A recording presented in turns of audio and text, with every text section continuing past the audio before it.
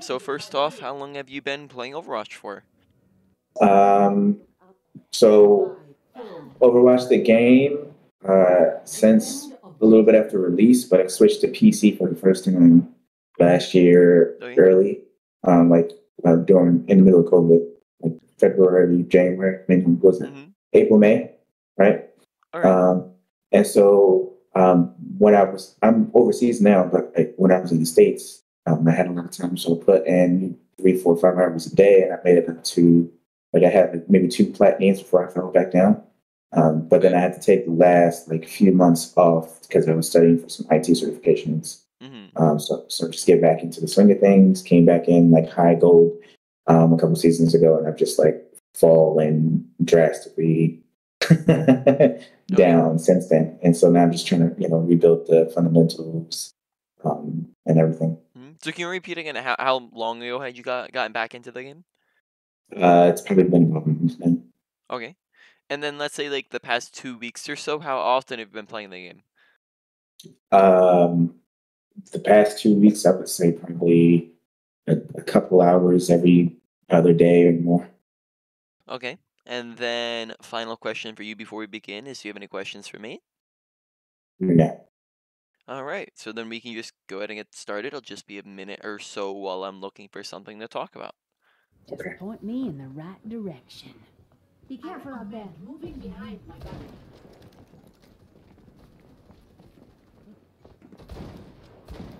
Okay.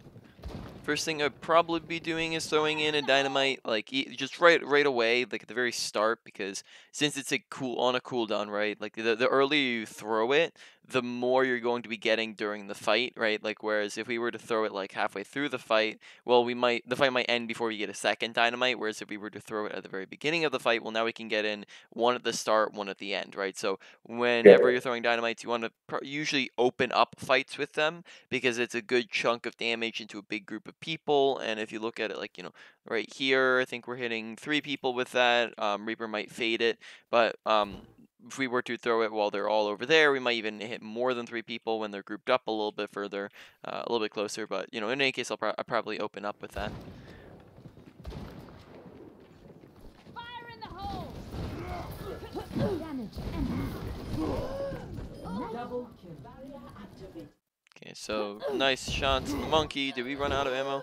Here we decide to start reloading when we still have 3 shots left and Mercy's 1 HP next to us. So make sure we're paying attention to the Mercy, and this is maybe an awareness thing of paying attention to our environment and who's around us, because here we could definitely still be shooting at Mercy and maybe killing her, whereas if we don't shoot at Mercy, I think someone else is about to kill her, like Hanzo's about to kill her, but we can't even see that Hanzo's right next to us from our perspective.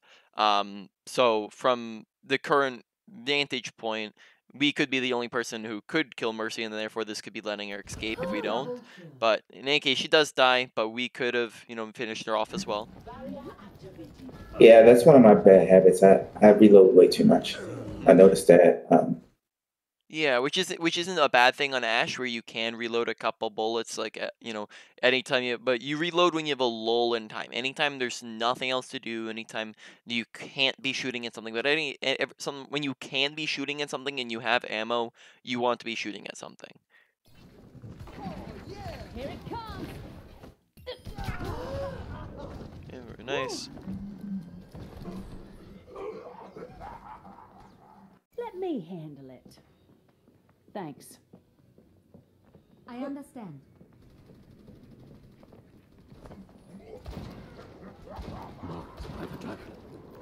Smoke him out of there.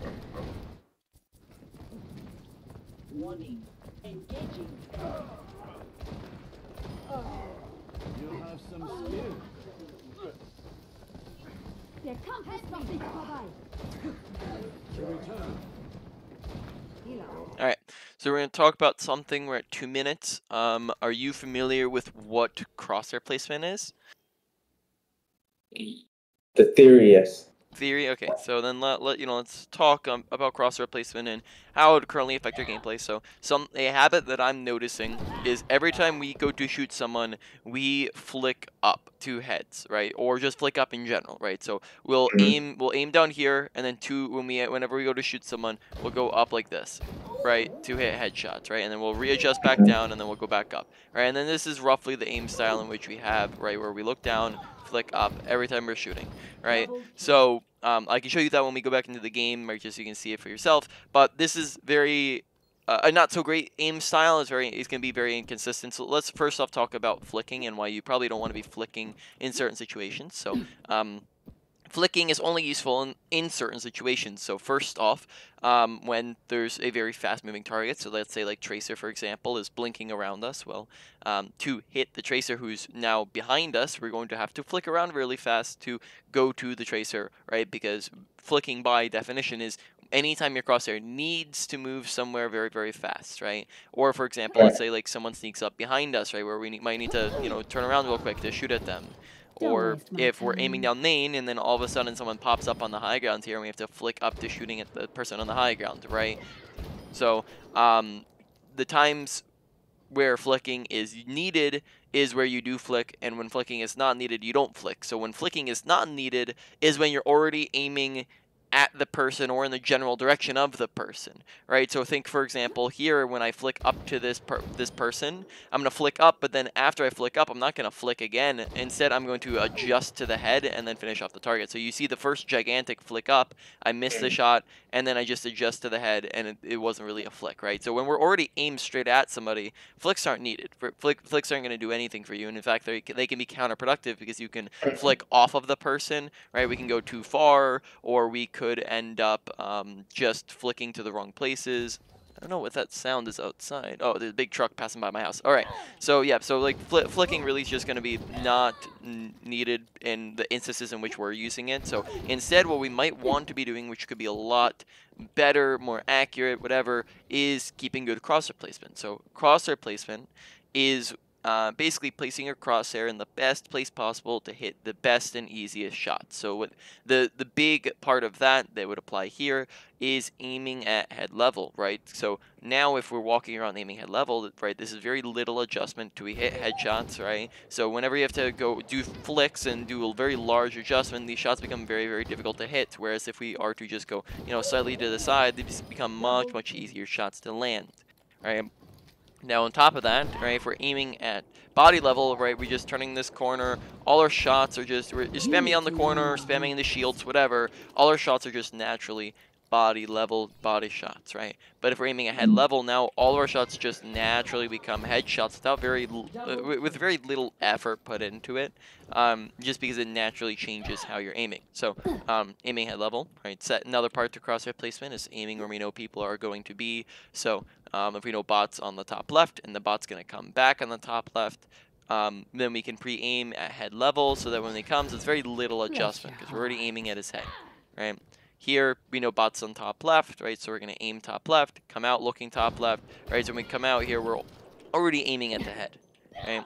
Now here, these guys are on a slope, so the same way we look down on a Torb and up on a tank, we're going to look down on these guys, so when we turn the corner, we're pretty much already looking straight at their head. Very little adjustment, because we're already keeping our crosshair there. So this makes shots much, much easier. It's going to mean that you don't have to adjust up into the head every time you're trying to hit a headshot, right? It just means that you're kind of naturally aiming at the head level, right? And it makes shots easier to land, and then on top of that, more consistent, right? Whereas flicking, you might have really good days, right, where you're like really on point, but then anytime you're not having a really good day, it's just gonna make it inconsistent where your body can't really keep up with the intense aiming that you're trying to go for, right? Does that all kind of make sense? Yep. And that's actually so that's why I said theory. So execution, what I have a hard time judging, like the pre-aim, like the hit level height. Like I have a hard time judging where my cursor should be, my crosshair should be to be approximately hit level height, especially going in certain fights. So I don't know if you'll see it in this part, but there are plenty of fights that I've lost because of crosshair placement where I hit a body shot that should have easily been a headshot in the right spot. I'm still trying to get used to like where the crosshair needs to be to Wild Dash. Yeah, so make sure we're just intentionally thinking about it. But yeah, Okay. it's usually like, while you're going through, just, keep on trying to think about it while you're playing. But, it's going to be roughly this, every character is going to have a different height, but there's roughly a similar height between a bunch of different characters, right? So you can see it here, like I go, Ashe, Bastion's gonna be a little bit different. Doomfist is gonna be, roughly the same height, right? You can still hit a headshot there. Echo's a little bit higher. Genji's a little bit lower.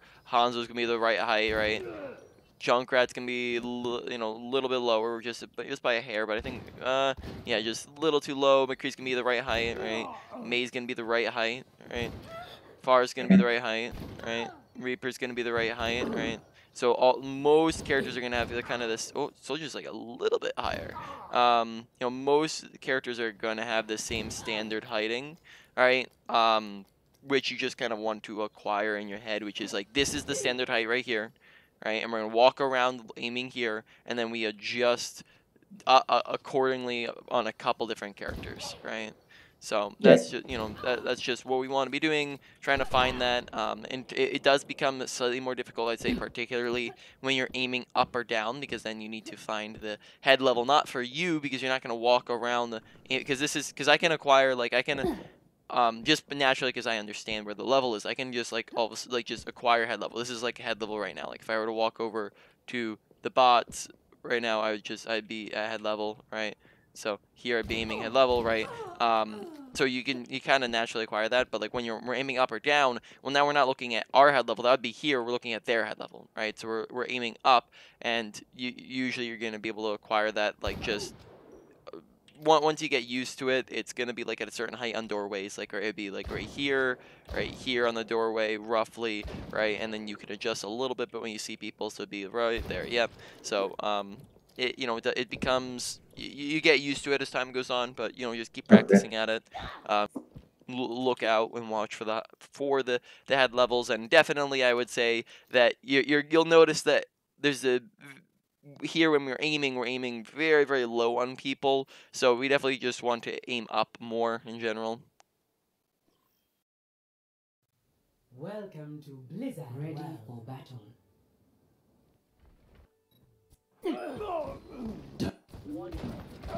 So here you can see it when we're aiming. We go up, down. Okay, here we're aiming straight, and then we're gonna go down, up, down, up. All right, down, up, down, up. Team up for special attack. Here it comes. Dragon consume you!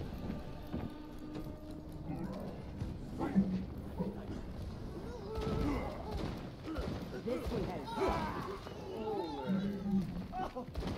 Damage empty. See through the dragons. Dying shot. Let's get these back in the fight.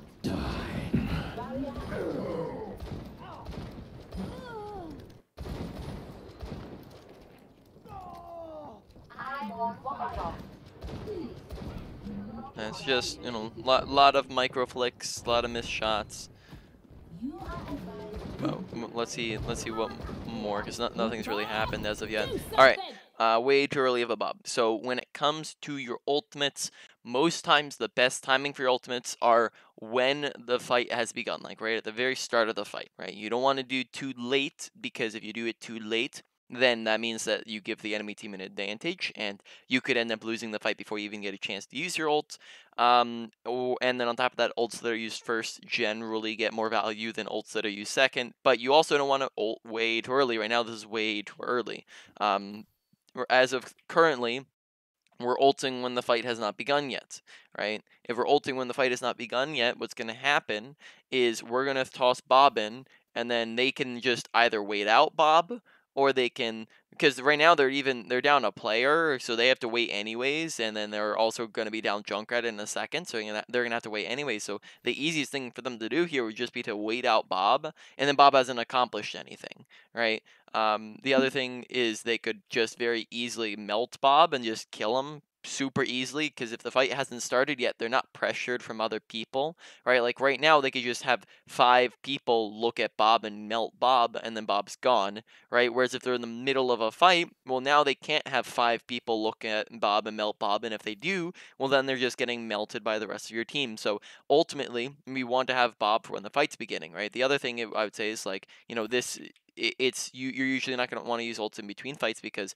the whole enemy team is going to, even if we were to get some kills and stagger them, well, now we're going to be basically down ultimates, and then they're going to come into the next fight with more ultimates then, right? So we want to usually have ultimates for fights, not in between fights, and currently this is an in between fight, and you can tell when fights are actually beginning when people are close to each other, like you know, especially this is the big one, like when people are within range. So like, for example, if their entire team were to be where their Junkrat is, that would be more so the start of a fight, right? Okay. Because they're all much further forwards. If there are like, if their team were to like just use like 2 ults right now, well, maybe that would be the start of the fight because they're looking to run in right now. If like a bunch of picks are flying, then that, you know, that can also be the start of a fight. But you know, really it's the range right now, and they're way too far back. So just, this is much too early of an ultimate, and then therefore it's not really going to accomplish a ton, even if we were to get like a bunch of kills off of it. Double kill. Right, because we get a bunch of kills off of it, but now that we're down 2 ults, and then they have the 3, almost 4 ults, so now we've gone from being at an ult advantage to now being neutral, and then possibly them even being at the they actually do have the advantage. So we went from having an ult advantage to now them having the ult advantage, just because we used 2 ults in a fight that maybe didn't even need an ultimate.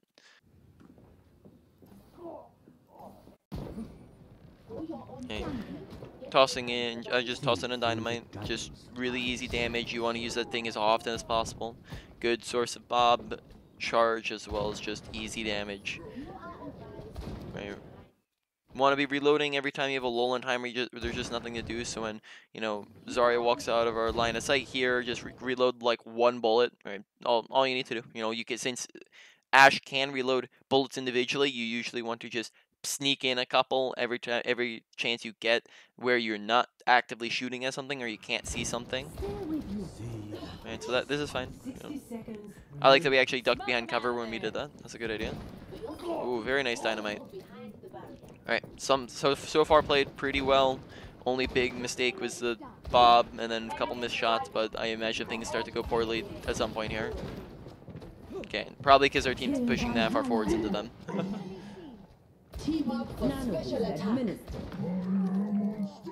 Alright, if your team's going all the way into their spawn, I would probably go with them here. So that's what I struggle with too. Like, traditionally, I know, like, I would say this is overextending.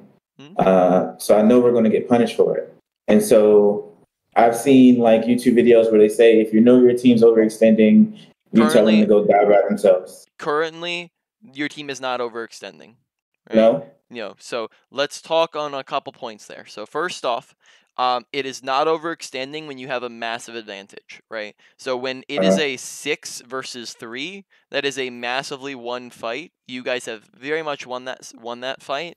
If we were to push, we would almost certainly secure kills, and it is very unlikely that we are to die here if we were to push as a full 6 people. Now, it is probably overextending a little bit for the Hog and the Hanzo because the rest of our team is all the way back here. So it's a little bit different if they don't have teammates, right? But if you were a full 6 and you were to push into their spawn at the moment, that would not be overextension, because you can secure those kills and then back up, and then they can't do anything to stop you because you just rolled them over their players, right? So whenever you have a very massive player advantage, going into their spawn is fine. Now, let's also talk through some different points there. So if it's just Hog and Hanzo here overextending, or them going into their spawn, that is overextending, yes, right? Now, let's also talk over, like, what if your whole team's doing it, right? So if one person, so this is a quote from Jane. You might know Jane. He's an Overwatch League coach, or like, you know, he's done a lot of streaming, and he's a very famous coach for Overwatch. In any case, he says when one person is doing something stupid, that's called feeding. When 6 people are doing something stupid, that's called a strategy. So If your hog is to run into their spawn by himself, then that's feeding. If your entire team is to run into spawn, that's a strategy because you're doing it as a team, right? So that means that if like we had 4 or 5 people trying to run into their spawn, we should probably be going with them, because us going with them allows them to actually do things in their spawn, and it means that they're actually up a player. Whereas if we were to sit back and not do anything, well, think of it this way. Like let's even think about it. Like, what if we were to take the advice of those other YouTubers and we sat around and didn't do anything, and 5 of our teammates died? What the heck are we gonna do then, right? Now it's a 6v1. How that? Right. What are we gonna do against a 6v1 if our 5 teammates died? And if our 5 teammates run in and it's a 6v5, well, now we're putting our team at a disadvantage because we're not with them, right? Whereas if we are with them, well, now they're at an advantage. So the general rule of thumb, if it's 1 or 2 people, right, and they're just running through spawn and you can't really go and help them, let them do it, let them feed, because you can still theoretically win this fight down a hog or down hog and Hanzo, right? It's still possible, right? But if your entire team is going in and doing it, then I do it, right? So let's look back at our perspective, or let's look at the fight here. So we actually have. Right, so they push in. I just want to see, does our whole team go? So we have, we have Mercy, Hog, and Hanzo in there. So like, and Orissa's looks like she's pushing. So as of this moment, I would probably be pushing forwards. And then if we need to back up, all we have to do is back up, and then we can just retake high ground with a coach gun. So as of the moment, I would, like, once I see them doing that, I would probably push forwards, and then we can back up if needed. Now Mercy does back up a little bit. 30 seconds remaining. Yep. So now here, these guys are now overstaying their welcome, because now they've gotten all their players back. They 1, 2, 3, 4, 5, 6. Right now they got all their players back. They tired. They got the Hanzo. So now we should probably be looking to back up. So there was a brief moment in which we probably could have pushed. Now that we didn't, it's better decision to stay back. Yeah, I'd be looking to throw in a dynamite. Yep, there you go. All right. Here, first off, make sure we're not standing still for extended periods of time.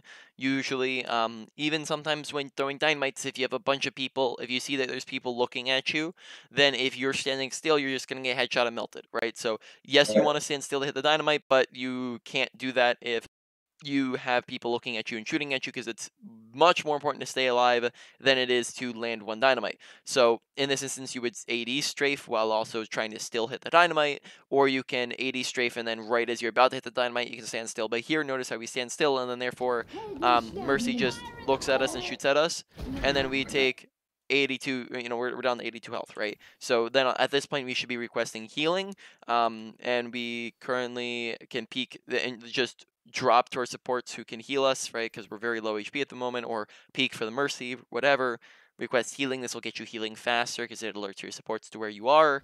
And then besides that, we just, yeah, so in that instance, we just request healing too late. We don't drop on our supports. And then we just kind of try to duel the Mercy instead, and then therefore we die, right? So we do get res.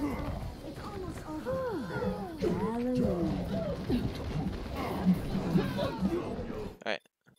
There, it seems as though we're not even, like, particularly aiming our shots at things. Like, we kill the hog, and then we keep shooting at kind of nothing there.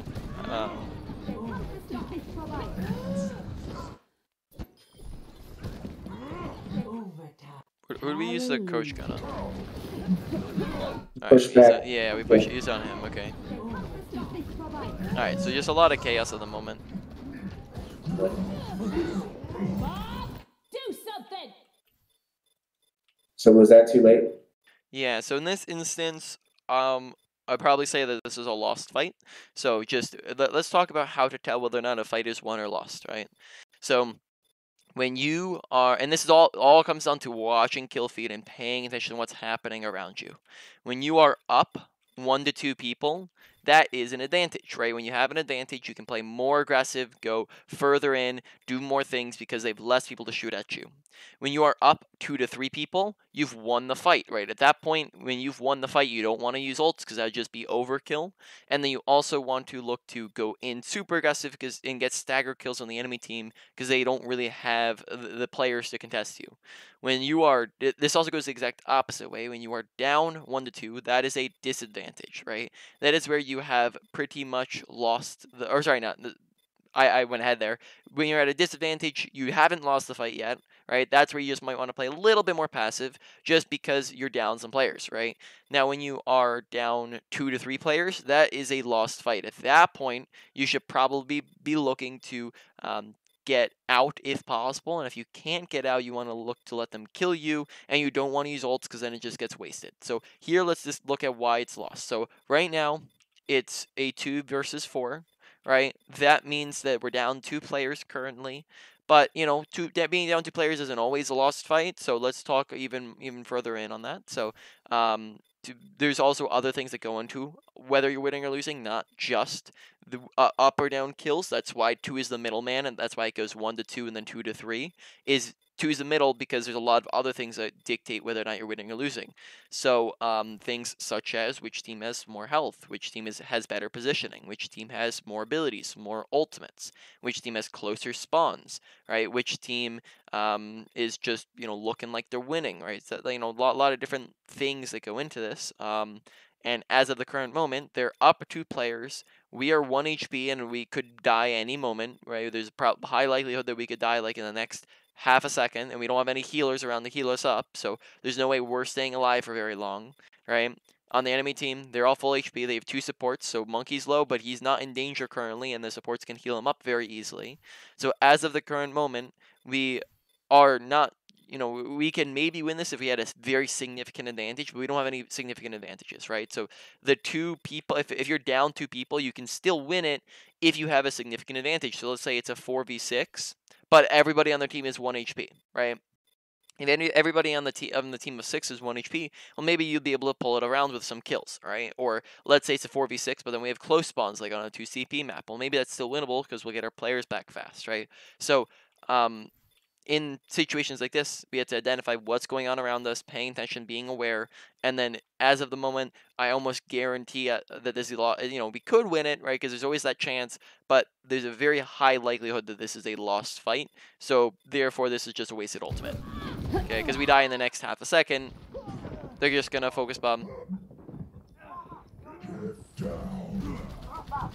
and then we lose the fight. Maybe. Yeah, our team's just staggering in. They're gonna kill him. Okay. Pay attention to. Okay, so in this instance, it's a 1, 2, 3. Yeah. Pay attention to how many teammates you have on point. Right. Again, this is awareness. We don't want to be walking back in when they're like an inch away from capping point, and we don't have, and we can see our teammates through walls. We see, okay, they're a second away from capping. We don't have any teammates on point, and we can see that through walls that they're not on point. And we can also see on top of that we don't have many teammates in there. We should not be pushing back in, because if we try to push back in here, well, now we're gonna get dove like this by the monkey, and then there's a good likelihood that we could end up dying again. So so we got booped back. Do you know the term for what we just did? What do you mean? Yeah, so I said, do you know the term for what we just did?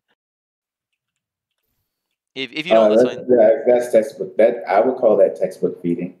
Yeah, so this is a specific term that is called staggering. Are you familiar with that term? Yeah. Yeah, so just to clarify, what that is, staggering is basically dying late and dying at bad times. So why staggering is bad is because now, right, we've just died, and our team, we go all the way back to spawn, and our teammates all the way up here, right? These guys could end up dying again, and then they go all the way up to spawn because they're without us, right? So now these guys are walking out of spawn right now, so Mercy and Hanzo, because we're 10 seconds behind them, by the time we get out of spawn, they could be all the way up here, right? Now they have the choice. Do they wait for us, or do they go in without us, right? If they wait for us, then we've just wasted a bunch of time and let them push cart very far, right? If they do not wait for us, well, now they're walking in at a disadvantage without us, and therefore they're more likely to lose the fight, and they probably should wait for us, right?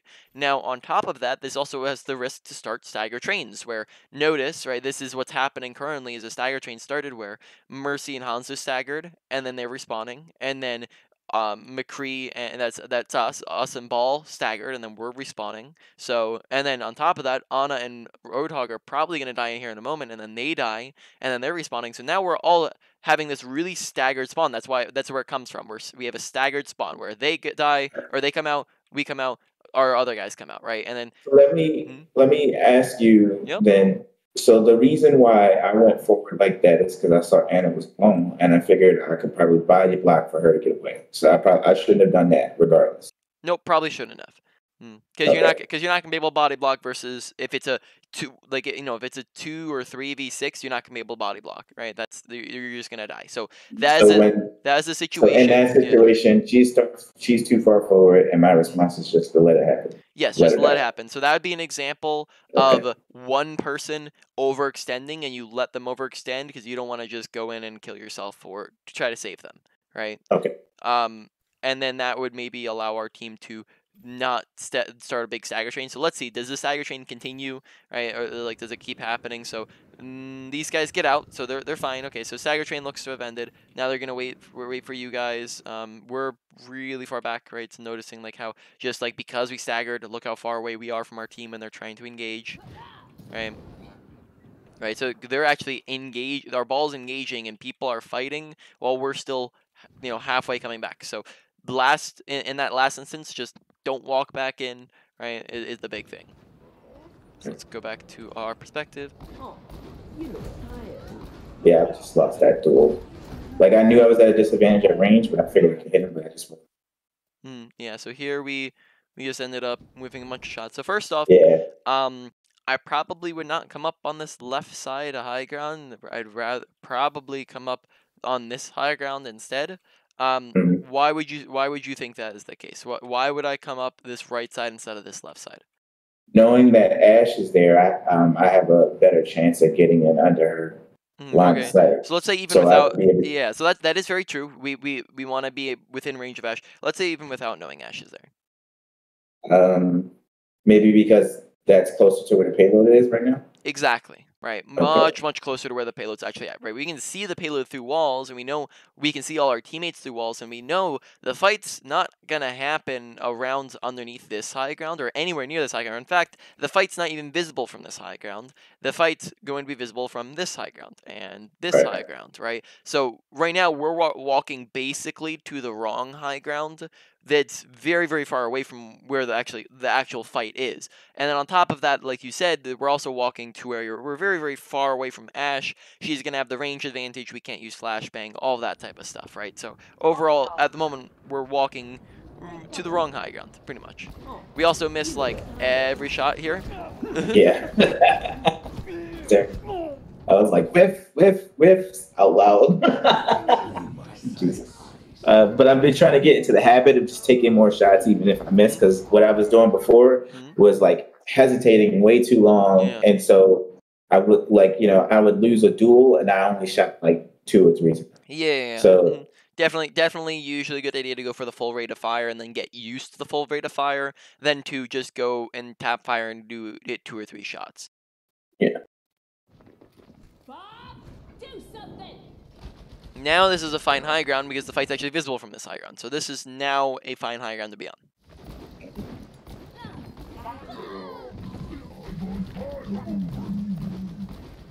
That was me trying to figure out where I should target. Yeah, I'd be rolling just to... Oh, yeah, that's fine. That was a headshot. Yeah. Missed the headshot. Here. Now this is pretty much a one fight. Right now, I would probably be taking this high ground. Now, a lot of people don't know. Are you familiar with how to get on top of this thing without using abilities? No. No? So... I didn't know you could with somebody like McCree.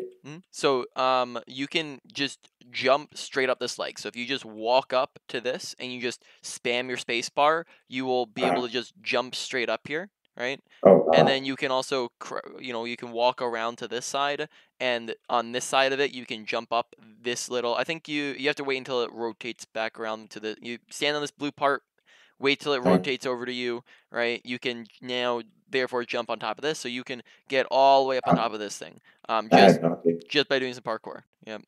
On top of that, you can also, if I'm not mistaken, I think jump up this side too. This one I'm not full as certain on because I don't do it nearly as often, and I actually only discovered it like not too long ago. But I'm pretty sure you can also jump up this leg as well if you're coming from like this side and you're trying to get up to high ground. I'm pretty sure you can jump up this leg, but not as certain on that one. It might be somewhere else. I know you can do it somewhere over here, but you might have to test it around on where you're supposed to be jumping up.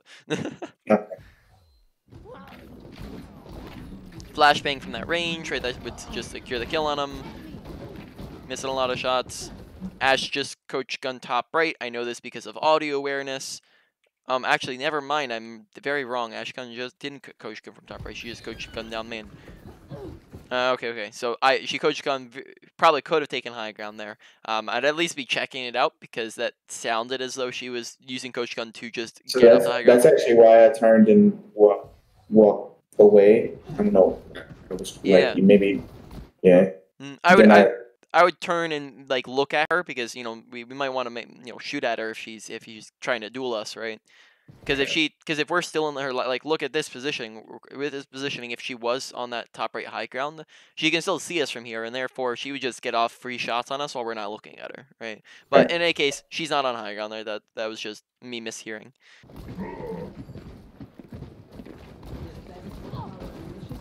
Okay, very nice. Look, like there we actually lined up the crosshair placement, so that was good. Oh, drop from high ground, probably not a good idea. So here we know that everyone's below us. Yeah, we do this wrap around to the right, like we're gonna be able to see anybody. Whereas if we just did something like this, well, now we actually can see people, right? Like that was just the brain part. Yeah. I couldn't think of any other way to get a vantage point. And then we do end up dropping as well, aiming kind of at feet at the moment there. Probably could go for high noon, yeah. Oof, very nice, High Noon. Alright, so our High Noon's better than Bob so far.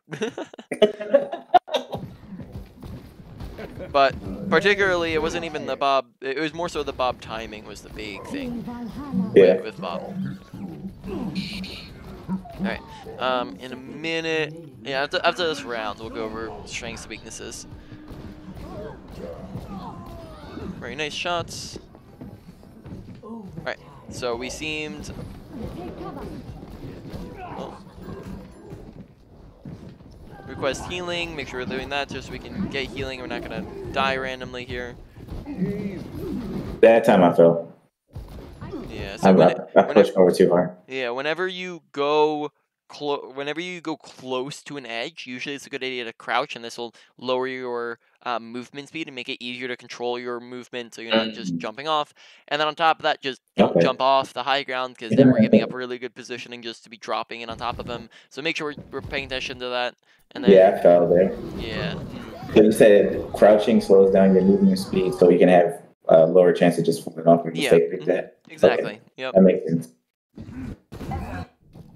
I've got an... Right.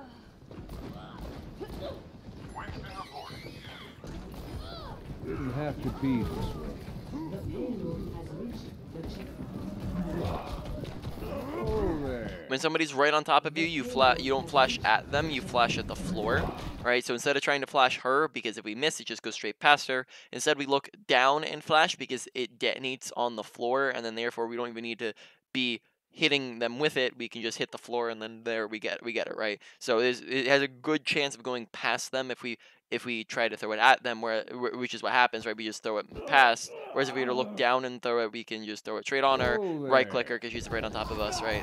And then get an easy kill. 60 seconds remaining.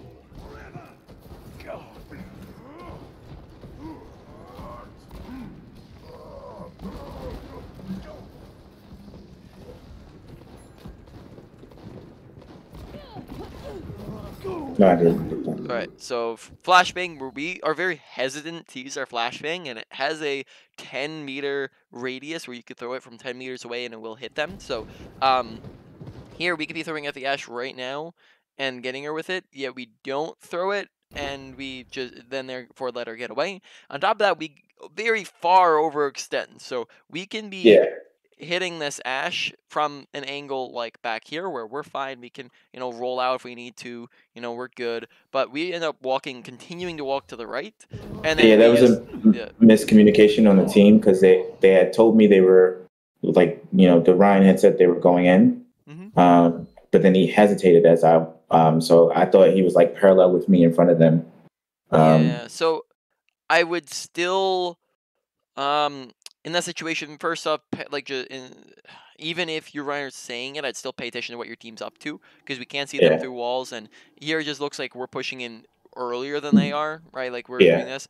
On top of that, we do, even if he's first off, I would let him walk in ahead of us instead of walking in simultaneously because then they can just focus on, he doesn't really do tanking for us if we're walking in without him. But if we let him walk in first, then he's drawing their attention from us, right? And then on top of that, we also, even if he's pushing with us, I would still say the same concepts of don't go that far and you make sure we're using cover apply. So here we just leave all cover that we could be using, whereas if we are over here, we have cover, we have objects that can block damage from us, but we kind of leave that to walk out into the open here and walk really close to them. So there we just walk in too early without our team, go too far in. Okay. Don't delay too long unless you think unless you know that you're gonna be able to get more value out of holding it. So here, right, we acquire targets, we get 1, 2, and then 2 halves, right? So here we would probably be able to secure 1, maybe 2 kills out of this, right? We wait, we let 2 people get around the corner, so now we're down to 1.5, right? Instead of 2 and 2 halves, right? So we want to make sure that we're paying attention to that because then instead of securing a kill and maybe another kill, we secure 0, right? So only hold on to it if you feel like you're not going to get, if you feel like you can get more out of it. And that would be like a situation like, let's say their entire team has nowhere to run. They're all out in the open, but then they have a bunch of shields blocking them. Well, maybe in that situation, you might want to hold it longer because they're not going to go anywhere. And also on top of that, you need to be able to break through the shields. Whereas here, if we hold on to it, they're just gonna get beyond cover because they're near cover, right? Here they can just get around cover super easily. So we need to go for this as soon as we see the skulls, right? Right. Don't move. Do something. Rest in peace. Very nice shots. 10 seconds remaining. Right. Request healing. Don't be super aggressive when you're 88 HP. I was on the way to the mega. Yeah, mega's all the way over here.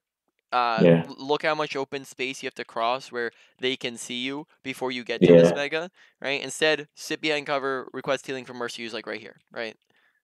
So you're much better off if you do that than trying to run over to the mega.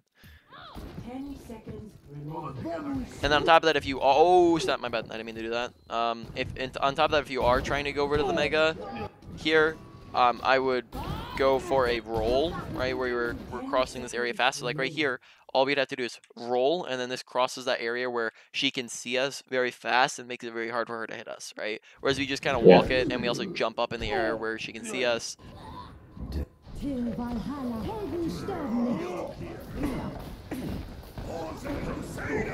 So the first time I climbed out of bronze up to high gold was with Reaper. Okay. But I've been trying not to play him as much because I really want to get rid of McCree, Widow, and Ashe. Because, can you say that again? I really want to get better with McCree, Widow, and Ashe. Okay. So I feel like Reaper's kind of like my crutch character. Okay. Let's talk on target priority real quick. So, as Reaper, who do you think you should be shooting at? Healers and DPS, then tanks. Yep, you completely got that right in theory, but then in practice, it's not really coming through, right? So you are completely correct. until we get into the actual game. So here we have Mercy. Of Yeah. course, Mercy's Falcon. We shouldn't shoot at her. Monkey's fine, right? You shoot at tank. You DPS. You're right. DPS and supports come first. Tanks come second. Tanks you shoot at though when they're low, when they're out of position, or when they're the only thing to shoot at. Here, Right. Monkey's the only thing to shoot at. Go ahead and shoot at him. Okay. Now, Junkrat comes in, right, and there's Monkey on the floor, right. Now, Junkrat could possibly be his target who we just swapped to, but Monkey's also shattered, so we can focus Monkey, make sure we're going for headshots. Monkey gets charged away. Monkey's dead. Okay, now we swap to Junkrat, who's on the right side. All right, we do. We're good. We swap to Junkrat. They get the res, right? Right, now we swap to the Roadhog. So we have Roadhog, Monkey, Mercy, who is currently in Valk, and then other people coming in. We're fine to shoot at Hog as of the moment, right? People jump in, we fade out. Okay, so now there's other people here. Now we can be shooting at the Mercy. We can be shooting at the Lucio. And then when Ashe comes in, we can be shooting at the Ashe. So we have more targets now, right? So we shoot at the Roadhog. Lucio's to the right. We could be shooting at Lucio. You'll see me remind myself to focus. Lucio. Yeah. And then here we're still shooting at the Hog. And we're still shooting at the Hog. And then we swap over to the... wait, no, I'm doing the wrong thing. And then I started looking for Lucio. Yeah. So that was perfect. So I noticed that I was focusing the wrong target, and then I reminded myself to pick a better target. Yeah.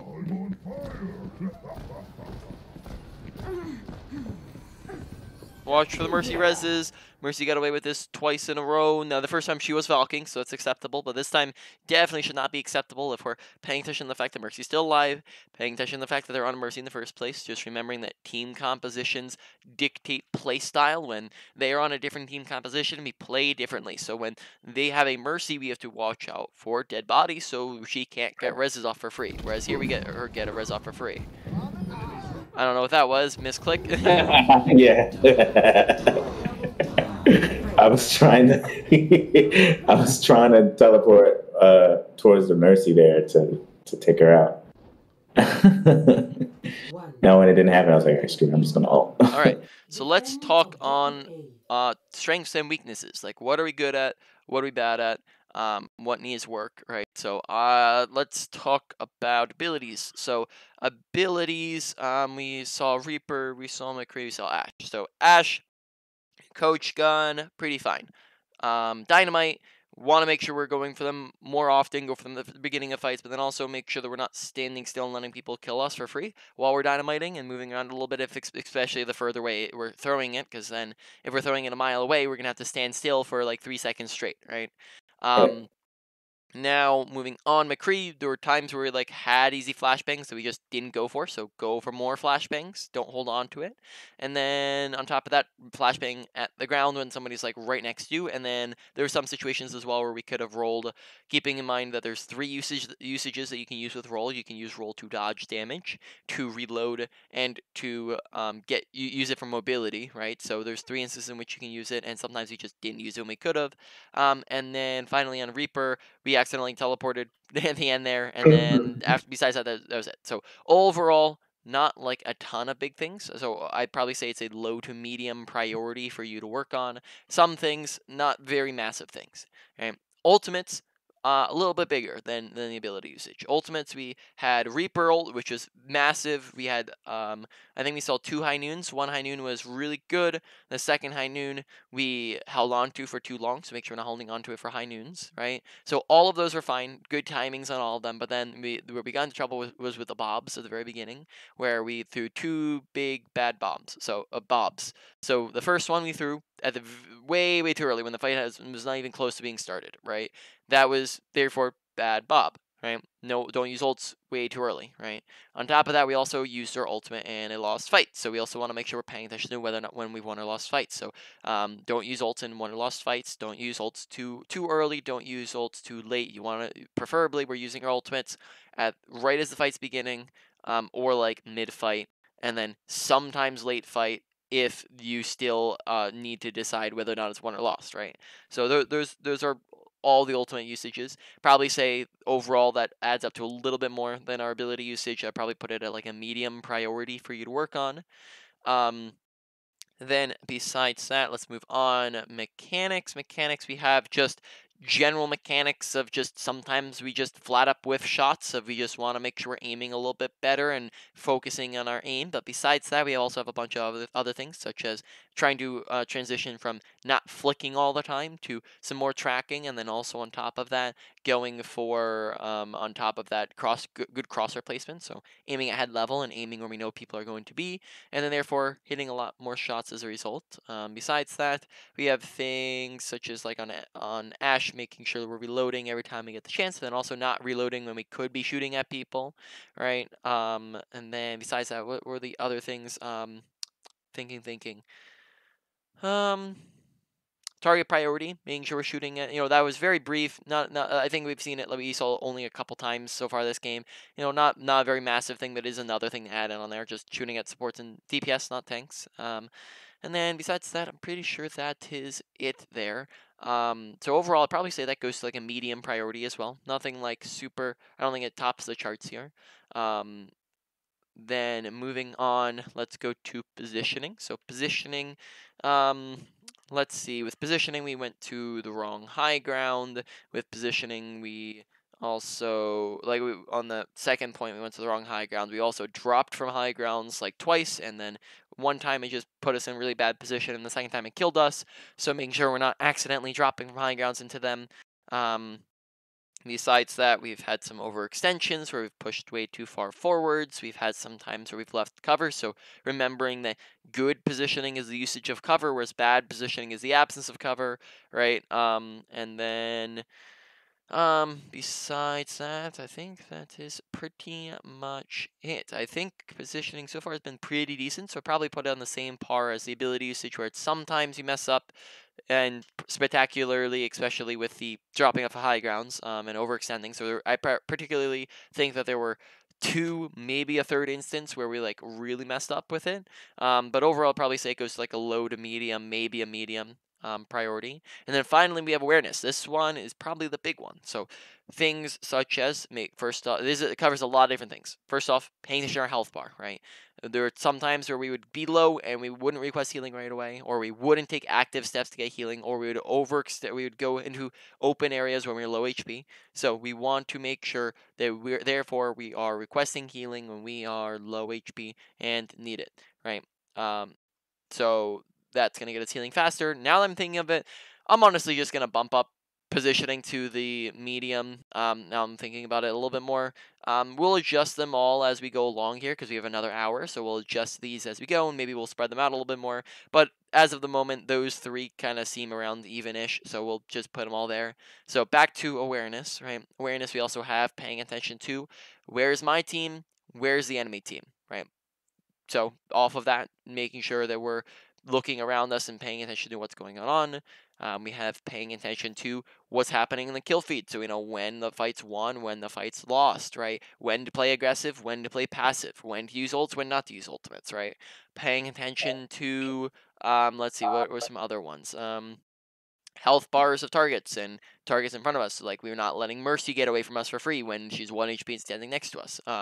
Paying attention to what our team's up to, so we're not running in and getting super aggressive when we don't have a team with us, right? Paying attention to how far away the health pack is and how low health we are, so we're not running out in the open. Besides that, paying attention to when the fight, where the teams are in relation to each other, so we know when the fight's begun. Let's see, what are some others? Paying attention to team compositions, so we can stop Mercy from rezzing multiple times in a row, right? Like we can go and try to kill her and stop her from rezzing if we're just paying attention to the fact that they're on a Mercy. Thinking. What are some other things that go along with that? So there's just a lot of odds and ends things that we've noticed that we just don't seem to pay attention to. And then therefore, I'd probably say that this one goes to a medium high, though maybe it has the potential to be bumped down to a medium. But as of the moment, awareness is a medium high. So that's currently what we're spread around with. We'll adjust them further as we go. Ability usage is the last. Awareness is the first. Everything else is kind of tied around for the middle, and then we'll come up with a solid list at the very end. Does that all make sense? Any questions on any of the? Yep. Any of the? All right. So then we can just go ahead and get started then. Together we can solve any problem. Very, very nice. Good crosshair placement for it.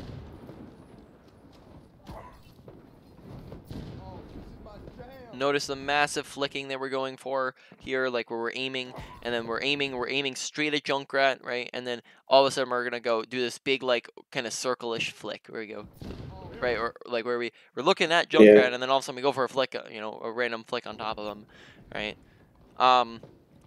Do you? Never mind. Do you, by any chance, like, what's your sensitivity and DPI at? 1600. DPI. Yeah, 1600 DPI. And then, sense is like super low. 1.5. All right, so that's a really low sensitivity. I didn't think that was the issue. That's even lower than mine is. So I was like, okay, I'm pretty certain he doesn't have a very high sensitivity. So then this is just fully. Like when you don't have a high sensitivity is basically like flick for you even without you wanting to. But when you have a low sensitivity, this is fully on you for just like your intent, basically intentionally going for these flicks when, you know, maybe we shouldn't be. And if we're needing to adjust way too far, way too fast, like maybe it might be, we might even want to go slightly higher. But you know, it's if anything, like, you know, it's just make sure we're not trying to flick. Okay, good job taking high ground, though I would say it was like slightly delayed with the taking of high ground. Like we were sitting very, very far in the back here, whereas I probably would be, when they're not on the high ground, I'd probably be taking this time to take the high ground, right? Like look at where the fight's happening. The fight's all happening on point, so taking high ground would give us much better visibility of what's going on around here. But we're sitting really, really far in the back, right? Which means that we're not gonna be able to see very much, and then by the time we're rotating up to, and then we're still on the low ground, then we take high ground, and by this time we're down a person. Check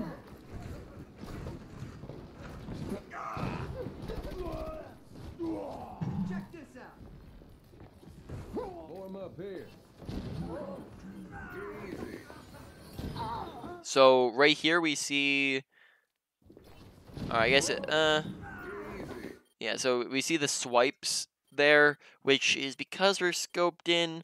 So I don't think we've seen that problem. I think that's only the problem because we're scoped currently. All right, we get the shot anyways. Good. Yeah, if we were having to swipe that many times not scoped in, then that would be an issue. But because we were scoped in, that's fine. The how many swipes it took to turn around? Yeah. Because it took us like, you know, 4 swipes to do like a, you know, a little bit, but that was only we were scoped in, so obviously that lowered our sensitivity by a ton. Good shots. Okay, mechanics are looking very solid on our Widow. The point is mine. Though again, we're seeing more flick aiming. My ultimate. Escort the payload. Please remember there is a limit of one battle tank per Okay. ship at any time. I'm moving the payload. Very, very nice. Just what I needed. Oh my goodness, your Widow's your monster on here. Mercy in the high All right. No one can hide from my sight. Those were all easy. I would honestly I'd probably be on the high ground right now. There's no reason to be on the low ground. From high ground, we don't even need to be like, if we're scared of like people all over there, we don't even need to give them our visibility. We can just be standing like over here on this edge where people can't really even see you that well, but then still getting a ton of visibility over everything. So just, you know, taking a high ground here when high ground's really good positioning, and we're just kind of sitting low ground right now for no reason. On top of that, requesting healing, right? Make sure we're getting healing. And then we also could have grappled out of that when we saw that we were getting ulted, right? So we see he's going for an ult. We see that it's going behind us. He was gonna come back to me. I thought he was gonna be like all my teams in front of me. I was like, why is he coming after me? So in any case, right, like we don't expect him to, but we still should be watching out for it, right? Still being aware of what's going on around us. Here we can just grapple away from it really quick, and then that gets us out of it. And then also being on high ground, right? So now I'm not used to using grapple to dodge abilities. I gotta get used to that reflex. Yep. Okay, take the high ground. Yes, there we go.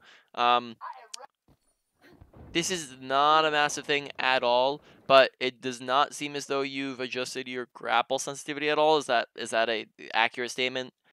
Yeah. Yeah, so are you familiar with what that does at all or no? No.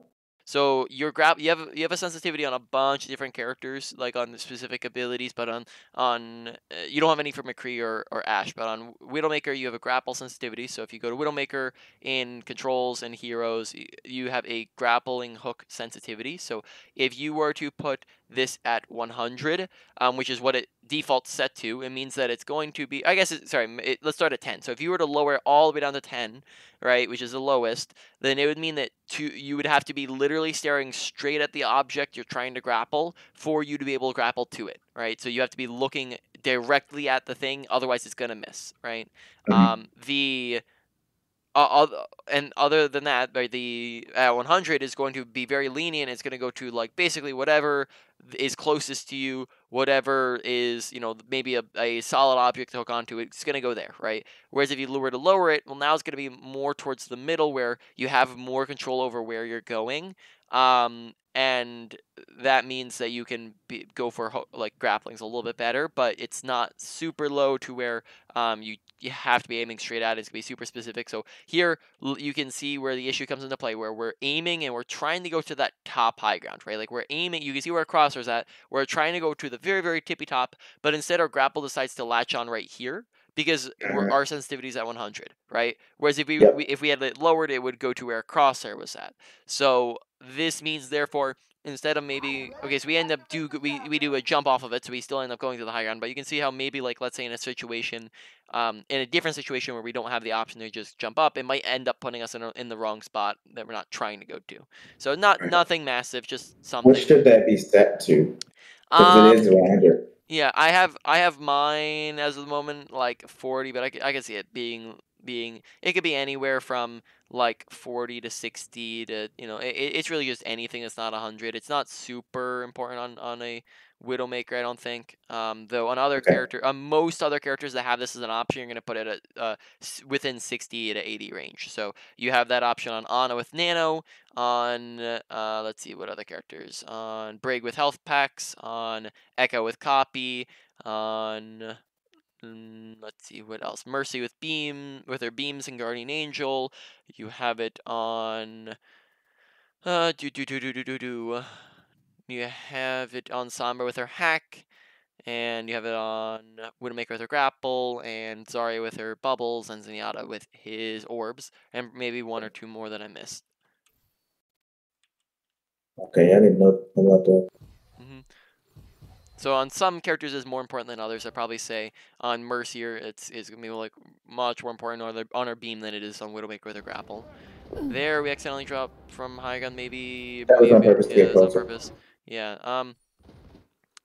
Yeah, and maybe. So I should have stayed on high ground. I'm trying to think. This high ground, you just notice the big visibility gives us, though. I think the reason why we drop is because we can't see anything from here. So then we drop. Yeah. So that's fine. I missed that part while we're aiming. That confused the hell out of me. I didn't shoot. That confused me. I just stopped trying to shoot her after a bit. The way she was, like, when you can't predict that pattern, like, I just give up. Yeah, no, I mean, I wouldn't call it giving up. What you want to be doing is you want to be waiting for her to stand still, right? So that's the thing. So right there, she was AD strafing. You don't want to shoot at somebody while they're doing that because it's like you said, it's going to be unpredictable. It's going to be hard to hit her. But when she's standing still, scoped in like right now, well, now it's going to be super easy to hit her, right? Because she's standing still like so, right? So now it's going to be super easy to hit her in comparison. So it's not, I wouldn't say it's like giving up, but it's just waiting until you have a better opportunity to actually shoot her, right? Yeah. Yes. There we go. Finally got her. Grapple, grapple, grapple. Too late of grapple, right? Yeah. This is Thank you. Your time. You must really like me. Do something. Oof. Wait till she's scoped that's in. the one where I was like, yeah, you know what, screw this. Oh, look, Reaper's just walking forward. Yeah, I gave up on that. And I think I switched to Reaper here in a bit. Not card shield. The pay.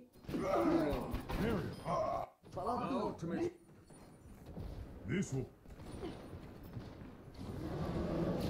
Very nice. American. Let's keep this moving. So far, mechanics on Ashe have been superb. Or sorry, on Ashe, Widowmaker have been superb. No one can hide from my sight. Oof. Oh, that's a beauty. Probably be.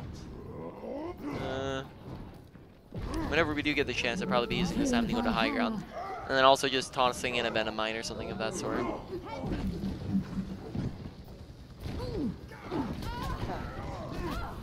Would that have been a headshot if it didn't hit Widow? I mean, Mercy?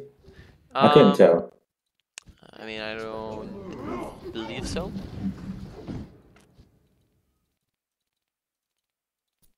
Nope, it would have missed him.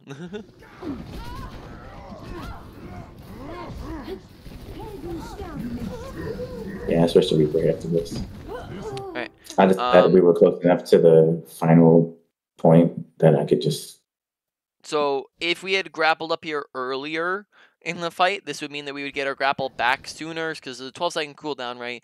If we grappled here earlier, then that mean that we would be getting our grapple back sooner, which would mean that we'd have it as an escape. So maybe coming to the high ground a bit earlier in the fight. Secondly, placing Venomine just on ourselves, right? This means that if Monkey were to jump up to us, he gets caught by Venomine. He is now dying 2 times as fast to you and your Venomine, which means that you're going to be able to pressure him out faster and have a chance to kill him easier, but then also just make him run away from you, right? Is another thing. So just overall placing Venomine like on ourselves there, right? Rather than just not doing anything with it. And 2 different things. So just ability usage here. And yeah, then, I really got to get used to using Venom. I hardly ever use it. Yep. And then ultimately, so far, mechanics have been superb, but because we're not, because we're like, we keep dying just because of like a little bit of misuse of abilities, and then also just poor positioning or whatnot, or like just things like that that are feeding into us not being able to do things on Widow. Here, use your abilities to get back on Reaper instead of just kind of waltzing back. Use your abilities to get back faster, because you'll just get them back by the time the fight starts anyways. You can just ignore this. This is terrible. Unfortunate, yeah. Make sure we're I don't know what the hell I was thinking there. Yeah. Reposition. Okay, so there we actually use our abilities. Sometimes I think my team are more aggro than they are, and that like screws me up. But there's like a kind of a language gap because I'm playing in the EU server that has mostly like Middle Eastern people speaking Arabic. So sometimes I can't understand like their intentions. So even outside of comms, like let's say we had 0 comms at all, it's also just paying attention to what is our team up to, right? This is part of awareness and that we were talking about is where's our team at, right? If we're walking in this last fight, like all the way back here, and we're walking in and we don't see any teammates in, like we can visually see with our eyes, this is our teammates are on the left, our team Monkey's trapped, right? And we're walking in, Monkey's dead, and we're walking in when we just saw the other people who aren't walking in. So right now we're walking in basically by ourselves, right? Yeah. So we can visually see with our eyes that there's people not with us, right? And then, or besides the hog was with us. So it's just, you know, paying attention to what's around us. Let's keep it moving.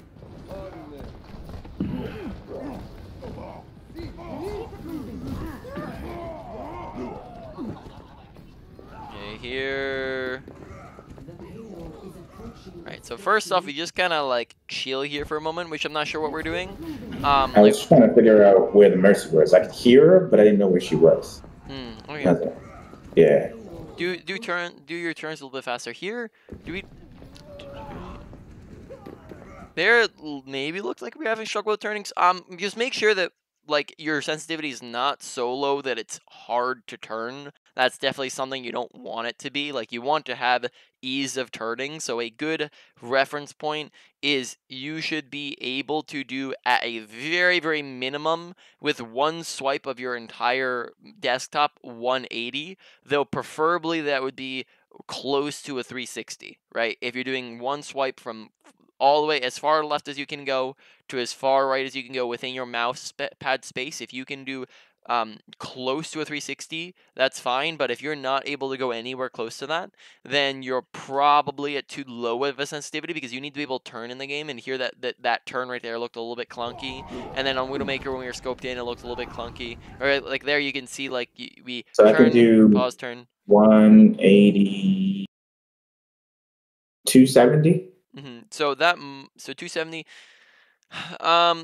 No, now you're not going to need to do, because you have to keep in mind that a lot of times we're starting off. So think of it like this, right? A lot of the times you're starting off with your mouse straight in the middle, right? Right. That means that if your mouse is starting off with straight in the middle and you take your mouse and you drag it all the way to the left, you should be theoretically doing a 180. If you can do a full 360, 180 is half of that, right? If you go to the left or the right, you can do a 180 on either side, right? So if you're incapable of doing a 180 on either side, that's not great, because that means that you're gonna have to lift up your mouse and then put it back to the middle and then adjust again, which means that you have kind of clunky or slow turnings, which can make it so that, for example, like here, it becomes hard to acquire Mercy if she's behind us, right? So just as an example, might recommend just going up slightly higher to be able to do a actual turn, right, as an idea. So I was at 1.5 and I just took it to 2. Yeah, so I just mess around with it. Just mess around with it a little bit. See what it is, and to like how high you have to put it to be able to actually move around, right? And look around, and then also just trying to mess with it just to find what works for you, right? Is just what I'd recommend. So, continuing on.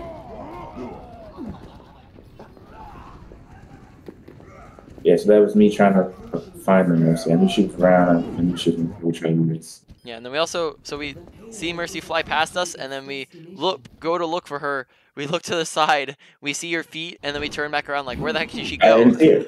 I did not see her feet just now. Yeah, so I missed that frame completely. Yeah, so it's but on top of that, we also saw her fly past us, right? So like even if we like turn to the side, we should still be knowing that she can't fly past us and then immediately be still back where we saw her at, right?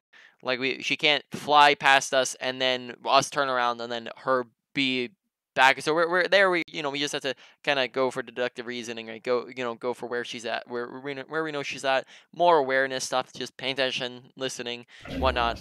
Audio awareness. Let's just talk on audio awareness for a moment. Audio awareness. Make sure just in setting stuff. Make sure that you have your music volume turned down if you have it on at all, like turn it real far down, so you can actually hear stuff. Turn up your volume if needed. Do you currently have surround sound as an option for like your headset software? I do, but I turned it off because I think it made my audio cues worse. Most of the time it's going to make it better.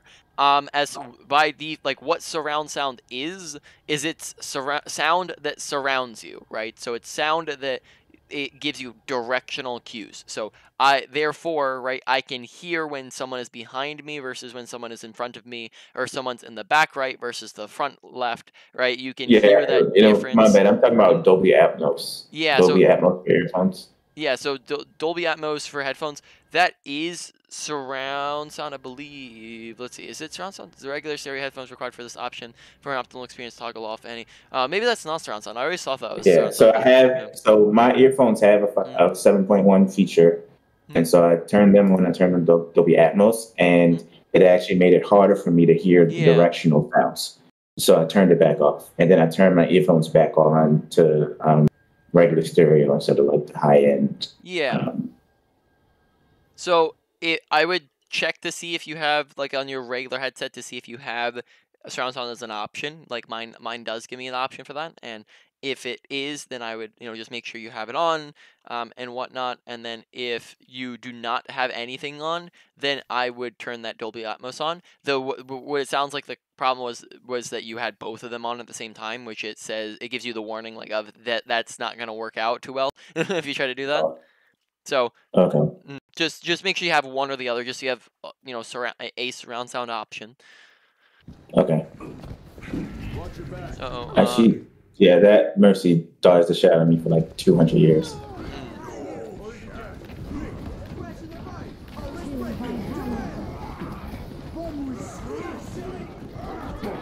Okay. Okay, initially, why? I guess. Okay, so we backed out of that because she had beaten and we didn't. Okay, that makes sense. Yeah. But then when he went to ult right there, I was like, oh, okay, free kill. But then I get knocked into his trap. Instead of just walk here, we kind of like walk back into the fray when we don't have our wraith. So keep in mind that we like our abilities versus like when we don't have our abilities, we need to play a little bit more passive, right? Like so when we don't have wraith, we can't play super aggressive. So we might want to play a little bit more passive. So here, for example, we kind of like walk into swinging range of Reinhardt when we can be without of his swinging range, right? So we have more range than Reinhardt. Why are we walking into his range of swinging when that just ultimately ends up getting us killed when we could have just sat outside of that range, right? Right.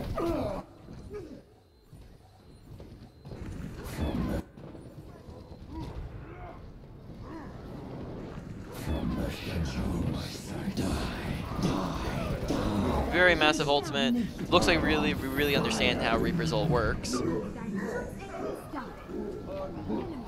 That was me going for Mega, but then Mercy got to me. Yep, don't go for health packs if they're super out of the way when you can just request healing and also cart heals you, right? No reason to. And you also self-heal as well, right? So like there's no reason to go for a Mega in that situation.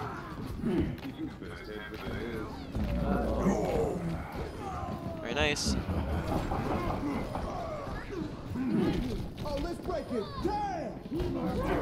Okay, all good. Alright, and then we win. Okay, so that is it. Let's hop over to the next code.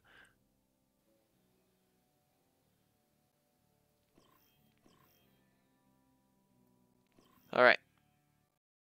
So you're making it really hard on me, man, because everything's all in the middle, which is fine. You know, there's all like everything being in the middle is perfect, like a perfectly fine thing for it to be, because it just means that you're kind of struggling with everything to a semi-equal extent, right? Which is a thing that happens, you know, sometimes, you know, not all the time with people like Coach, but it does happen, right? So just keep in mind that like a lot of the things that you're struggling with is at a semi-equal level to each other. I'd say on some characters you're struggling with some things more than others. Like probably say Ashe, for some reason, like the timing was only bad on Ashe with your ultimates, and that was it. And then everybody else was really good with the ultimates, and then McCree a tiny little bit, and then ability usage. Some characters you need some abilities more than others. So some things are character specific, but then other than that, everything is semi-equal with what needs to be worked on, with some slight differences. Hard work. 5. Hard work pays off. I see that Genji there, so I'm probably gonna switch. Oh, very nice. Smoke them out of there.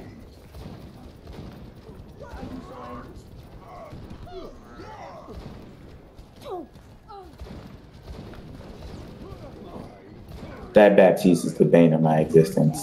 Like he's the only plat person in the lobby right now, and he's like picking us apart. And I think I spent too much time focusing on him towards the end of the game. Alright, so let's look at this a little bit. So like just to break some stuff apart. So first off, we don't go for any reloading, which meant that we got down to 0 ammo there, right? So maybe going for some more reloading. Then on top of that, our team doesn't like rotate at all. Here we kind of drop from the high ground and come to this left side, whereas we probably could have just come here and like still been on high ground and still being able to shoot these guys, right? From a better angle that's not just on the ground. Then we also get like yeah, Reinhardt gets super aggressive there. Here we're running to this really awkward side angle where we're first off not paying attention to Baptiste, who's on top of us, like legit on top of us, right? So we're not paying attention to Baptiste, right? I didn't see him at all. When we have different things that are like, we have audio awareness that's telling us he's shooting at us. We can see him on the top left, so no, he's on the top left. We see him jump. We see shots going past our face. We can see they were being shot at. When you get shot at, you can see the direction in which you're being shot from. So if you look right above your crosshair, you can see the damage marker that shows we're being shot up from in front of us or above us, right? So that's actually directional. Yes, that's I directional. didn't know that. And then on top of that, you also have, if you look at the top of your screen, you'll see the red damage markers as well, right? Whereas if you don't see, that's at the bottom of the screen, right? So Okay. that as well as directional too.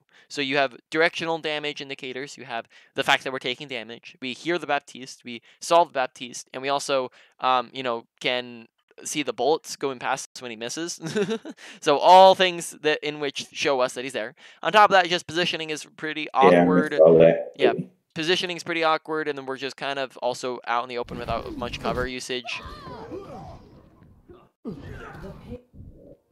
Alright, so we go to McCree.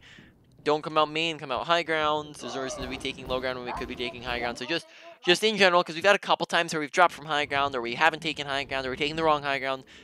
High ground's fantastic. Take high ground as often as possible. High ground, all acts as natural cover, right? They can see us, and we back up away from the ledge. Now they can't. See us, can't, right? We crouch, same thing, right? On top of that, most characters in the game can't reach you. Soldier can't get to you unless he takes stairs, right? Zarya can't get you. Ana can't get you. Ryan can't get you, and then the characters that can get to you, I guess these characters don't, but a lot of characters that can get to you need to use abilities. These two don't, but it's only 2 characters on their team that can actually get to you. That adds an additional layer of survivability. Then thirdly, on top of that, you have a ton of visibility. We can see all the way over there, all the way over here. We move over a little bit, we see all the way over here. Whereas we're on a low ground, okay, well now we can't see anything over there, right? We can't see anything over on that side of the map, right? And we can't see any of the high ground, right? So we lose a lot of visibility when we're on low ground. So high ground is fantastic. Take high ground. Here we're not. Make sure we're not dropping from high ground randomly into the middle of their team, right?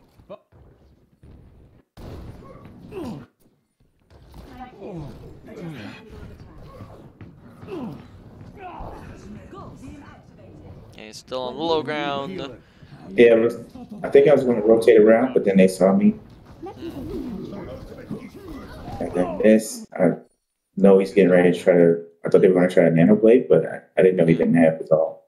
So multiple things here. First off, we're not on high ground, which I've already said. Secondly, we also are very, very far on the open. So even if our team is out here, we don't want to either. So here we end up being very, very far on the open, right? Keeping in mind that good positioning is the usage of cover, bad positioning is the absence of cover. Here we have very much a absence of cover where we have no cover anywhere, and therefore we can get killed very, very easily if we don't take cover. And on top of that, we also walk into a fire strike, right?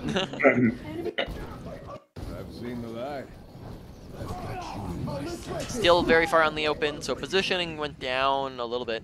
Don't make very long rotations in the middle of fights. So already this game, positioning took a big, it looks like here positioning is a lot less consistent than it was in the last game we were in. So a couple things. So first off, out in the open, right? Good. We already talked about this. Good positioning is usage of cover. Bad positioning, absence of cover. There's a lot of different types of cover, right? You have doorways, you have corners that you can use. They see us, now they can't. See us, now they can't, right?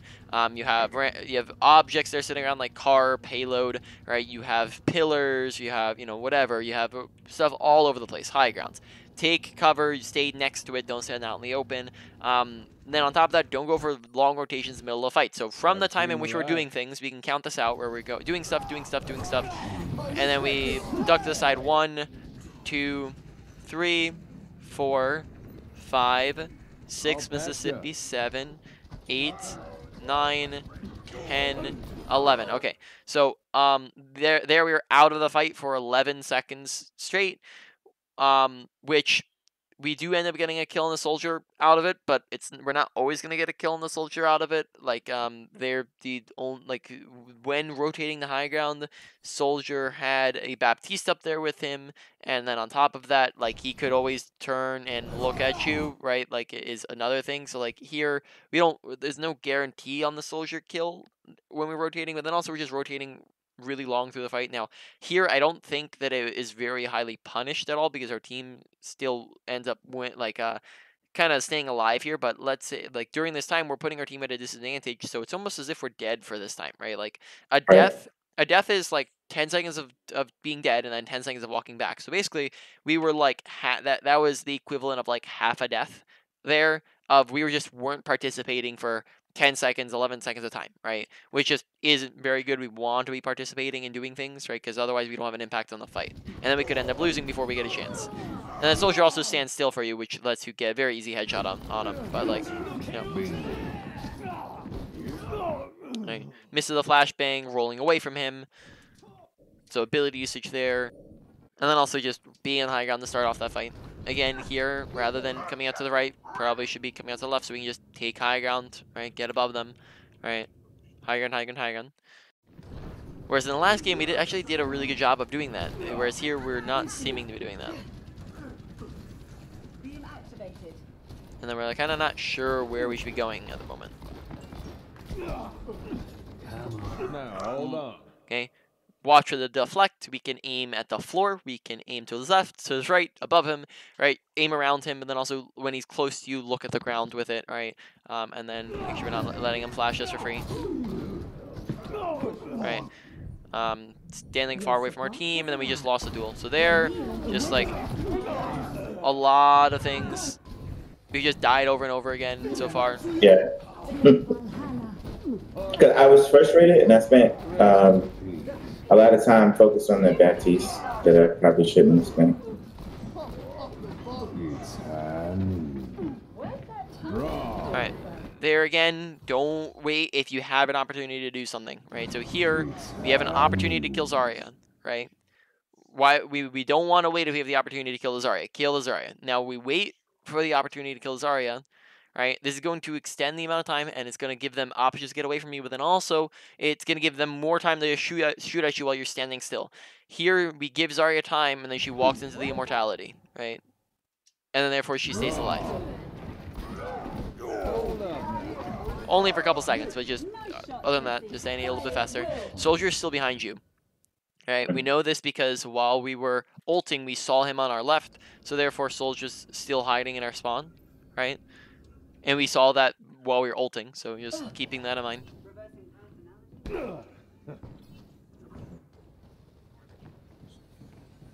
can see it there in through the wall.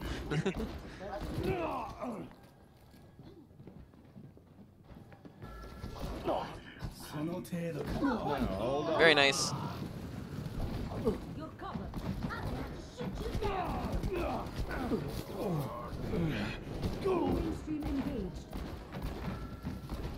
That'll get it done.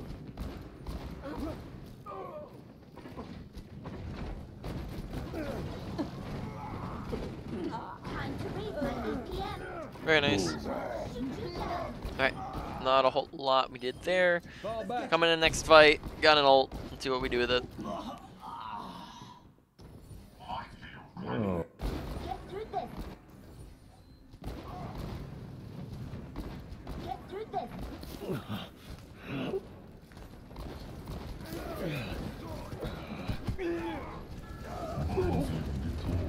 Oh, we're not listening.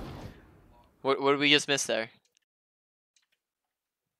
I can't hear this now. Yeah. Yeah, so, yeah, sorry, my volume's a little bit low when I do coaching. Turn that up a little bit. Soldiers on the left. Yeah, Soldier's on our top left, right? So, we just completely missed that. So, in game, make sure audio cues, you know, make sure we're listening, keeping your ears open. Sorry, I turned the volume down so I can actually hear myself talk while I play. But I can still hear what's going on because you know, it's not just about having it be loud volume. It's about training yourself to actively listen for footsteps, to listen for gunshots, to listen for abilities and ultimates. Now, that also, I think it goes lower over the stream than it is on my end, but, you know, just paying attention to those things. Okay, missing the flash on him. Alright, and then also just not noticing the soldier that was on the high ground. I understand. So far we've died like 5 times. Died 1 on first point, 1 on second point, because our team kept staggering itself. Then so far 1, 2 on third point. So we've only died 4. So we've died 4 times. All right. So I don't think actually we've died like super much. Oh no, 5 times because twice on. Wait, yeah, twice. No. Thinking. Yeah, I think it's twice on second point. So, okay, like 5 times roughly. So I don't think it's like it's definitely the quantity and how many times we're dying, but it's definitely the, you know, we're dying first, and we're dying, you know, which is much worse than dying last, right? If you're dying first, then that means you've already then you're putting your team you're losing. Basically, you're losing. That's your impact on losing that fight. Whereas if you're dying last, the fight's already lost, right? And in fact, it might be better to die if you're last alive, right? You also have just easily preventable deaths, and then on top of that, even at our current rate of 5 deaths in 6 minutes, right? That's still not a great rate to have. That would mean that by the end of this game, we would maybe have like -5. We maybe have like 12. No, we'd have like 14 deaths or something like that, which is still a pretty big death rate to have, right? You don't want to have like that many deaths. So just dying too much, right? Just remembering that it really adds up, right? We talked about this previously, but it's like per death, it's 20 seconds, 10 seconds to walk back, 10 seconds of 10 seconds of time actually dead, right? So 20 times 14 and then divided by 60 would be roughly 4 minutes and 40 seconds, right? Which is pretty massive amount of time that you're spending dead, right? That's the amount of time that you could be getting like 3 ultimates or even 4 ultimates, and the amount of time that you could be getting a lot of kills and doing a lot of things and not losing your team fights. And remembering that like when we're dying, we're actively participating and we're not just doing nothing, we're also putting a negative impact on the fight, right? Where we're losing the fight for our team. So we want to pay attention to all that stuff because we've been dying quite a bit. Okay, good job taking high ground. That's a good idea.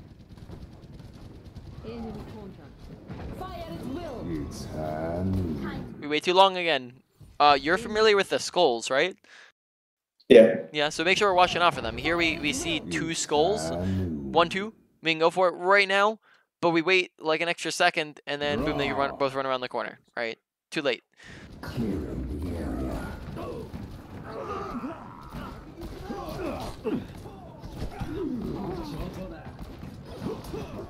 No reason to drop from high ground there.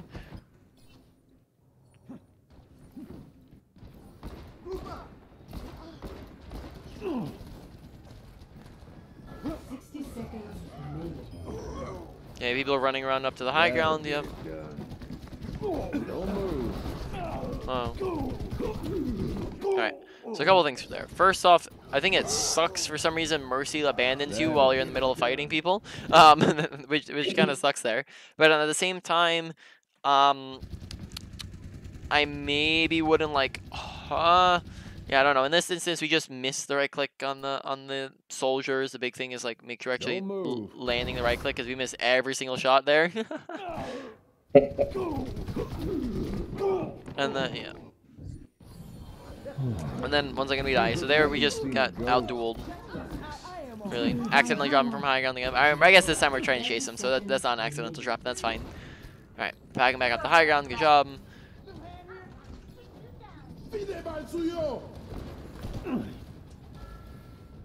Oh, that'll do fine. Locked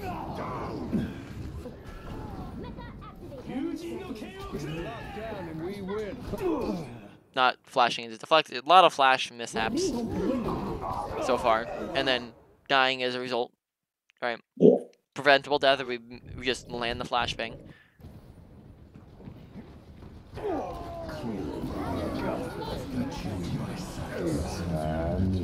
We still need you. Draw. Whoa there. Okay, missed the flash again. McCree flashes definitely need work because we're just missing a whole heck of a lot of them. And then not really doing stuff with them when we do land them, right? 3, 2. Escorting the payload. Stop the payload. You needed a doctor?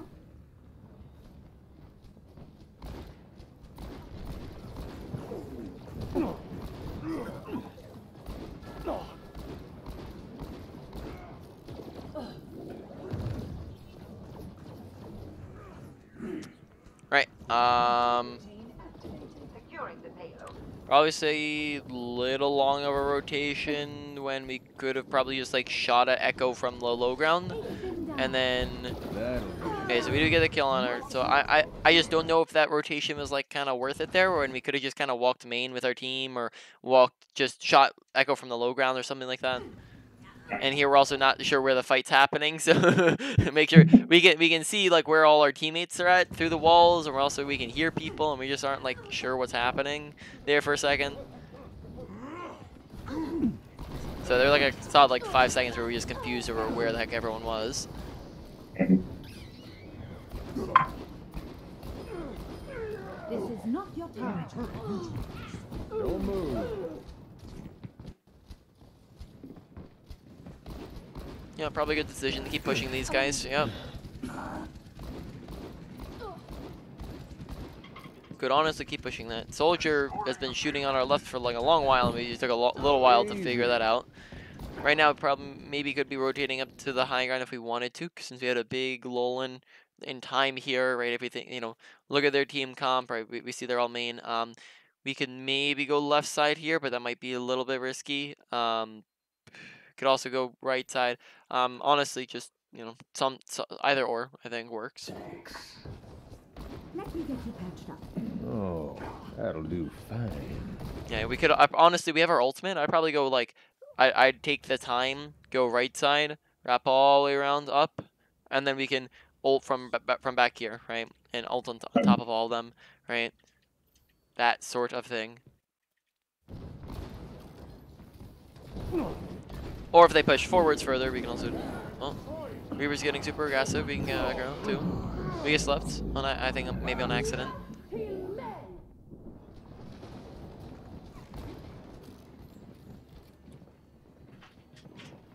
Your support has arrived. Help me. This will only hurt. Just what the doctor ordered. Roll to go faster, or I mean, we're also trying to be sneaky and quiet. It's high noon. Alright.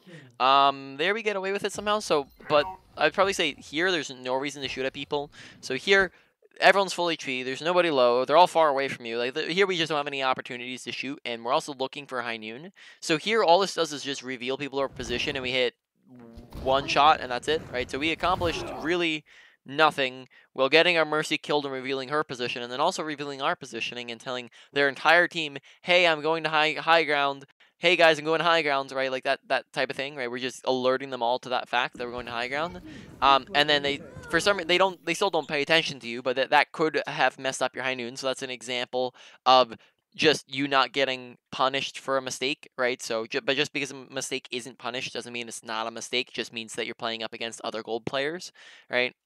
Whereas if you go to a higher rank, they might punish that mistake, right? Because they might actually pay attention and look at you when you go high ground, right? Just what the doctor ordered.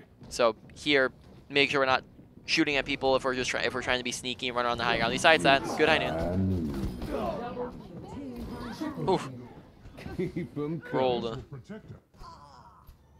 I will keep you healed. Okay, so we're making it with good time. I assume maybe this is where we get into trouble, right? Where we get into issues. Is on the third point if this is a lost game. Yeah. So we'll see what we do wrong here. So could be good. Oh, miss flashbang. Right now we should be getting aggressive on these guys. We're kind of playing a little bit passive. So you know we're walking out here. So here it's 4 people right now. It's a 1, 2, 3, 4, 5, 6 versus a 4, right? And they're down a player. They're down a player.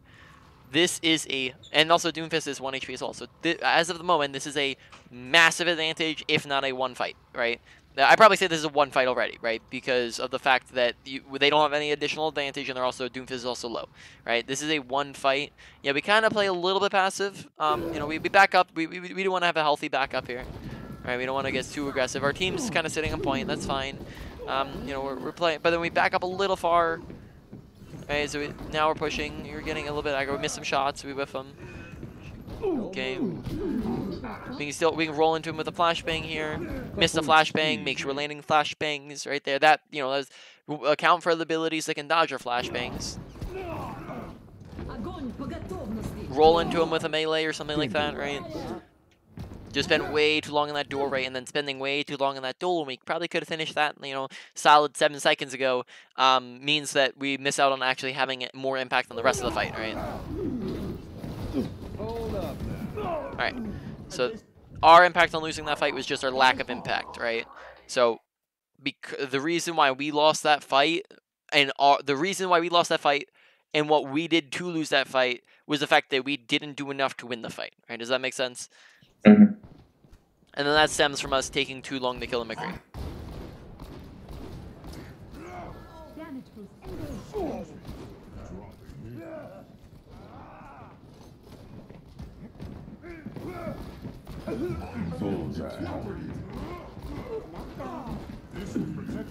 I've secured the payload. Let's move it out. Okay.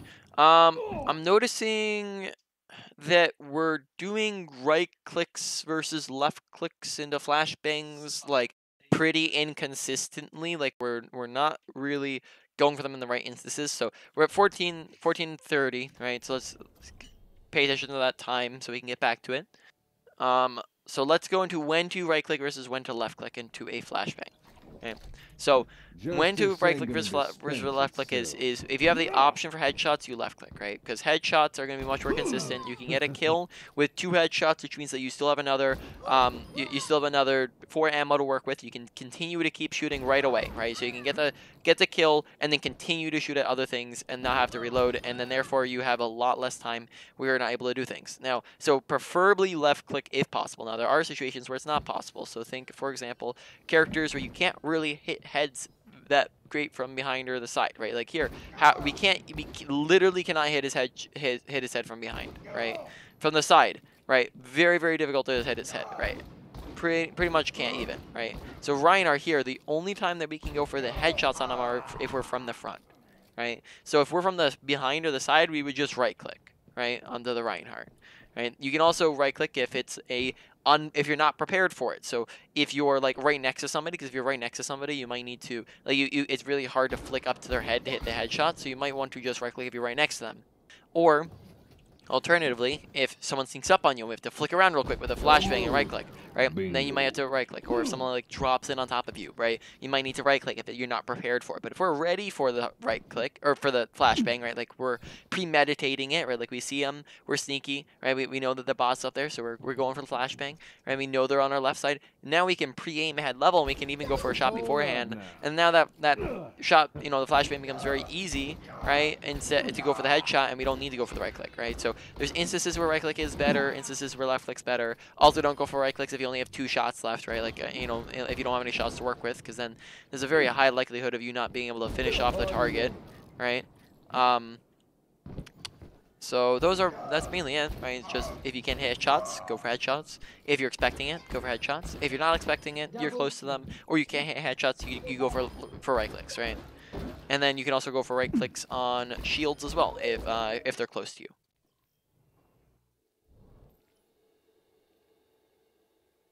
Oh, that's the wrong one. Whoops. Welcome to Blizzard World. Traveling to Dorado, ready for watching your back. Group up here. Currently want to be taking high ground. As of the moment, we are not taking high ground. Or at least we took a little long to wrap around there. It's time. Very nice. Okay, oh, skipped a little farther. Okay, went for the flashbang from too far away, right? She's way too far away from that one, right? Nowhere close. Also, here you can see the radius of the flashbang, by the way, right? That's the radius of it, right? Just make sure we're close enough, right? That's way too far away.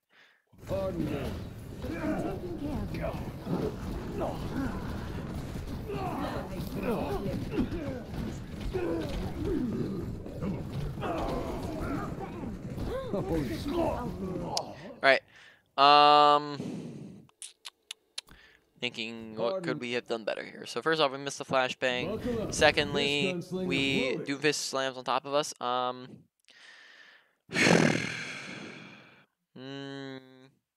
That's a hard one.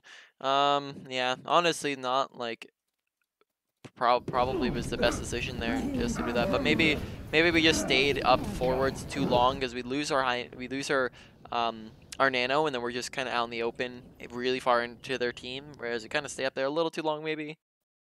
All right. Feeling much better. Okay, so we go Sombra.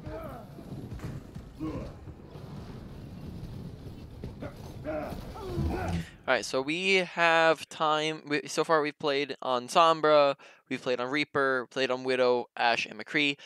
just keep in mind that you don't want to spread yourself too thin in terms of characters. Now, we'll just go over that real quick. Is just basically if you, for example, have 600 hours, right, and you put your 600 hours into 6 different characters, right? Now that's roughly 100 hours per character, right? Which means that you're pretty spread thin, right? Whereas if you were to cut that in half and go to 3 characters, well, now you have just doubled the amount of time you have to learn abilities, ultimate usage, different mechanics, different positionings and play styles, right, on these different characters. You cut that down again to 2 characters, and now you have just tripled the amount of time from the original up to 300 hours, right, on the characters. So this really, after out of everything I've said today, this is the most up to you thing because it really depends on what your goals and priorities are. If your goal is to just have fun and you have fun playing a bunch of different characters, go ahead and play a bunch of different characters because that's your goal.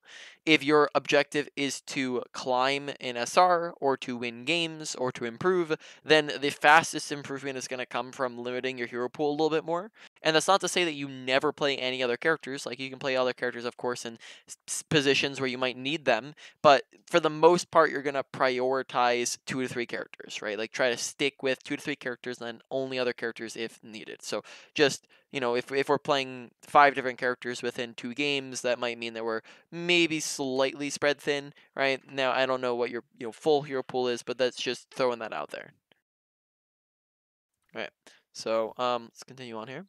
He vuelto.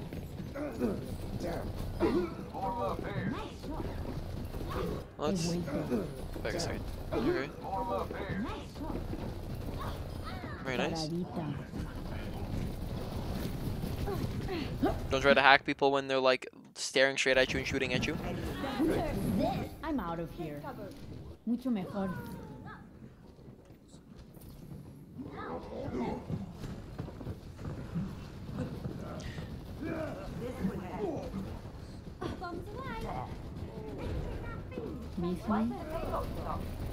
Okay, there, if we were just gonna sit around, it would be better if we were just charging up our ult, so just decloak and just shoot at them if you're not planning on getting behind them.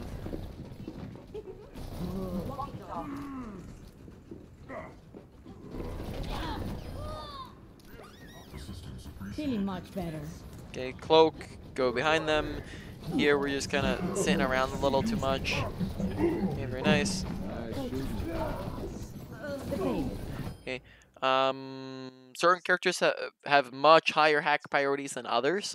Here, Ana's not a super big hack priority. Like, you can kind of come up with this hack priority by looking at their team comp.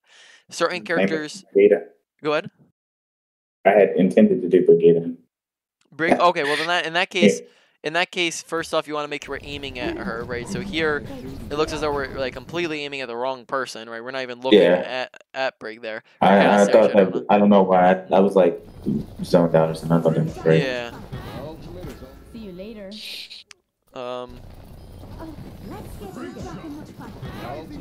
We're being healed through that. We might not even need to translocate out, but we do. This translocator is very far outside of the fight. I might not use that translocator because keep in mind, every time that you translocate back to that, you have to take like 5-10 seconds to run back to the fight, right? Whereas, let's say for example, we were to place translocator up on this health pack. Well, now, right, most of the time we're not gonna be needing we don't need a mega, right?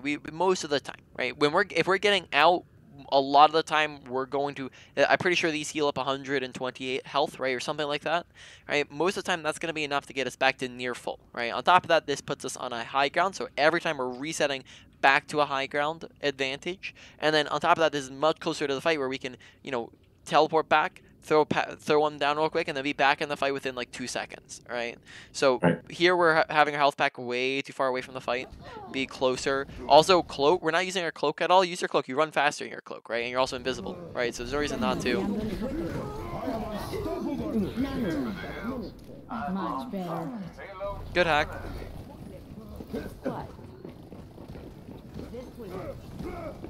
Okay, here we're not reloading and not shooting. We're kind of just like not sure what we're trying to do there. I did not know what I wanted to do. That was completely lost. Yeah, here we have an EMP. So let's see what we do with EMP.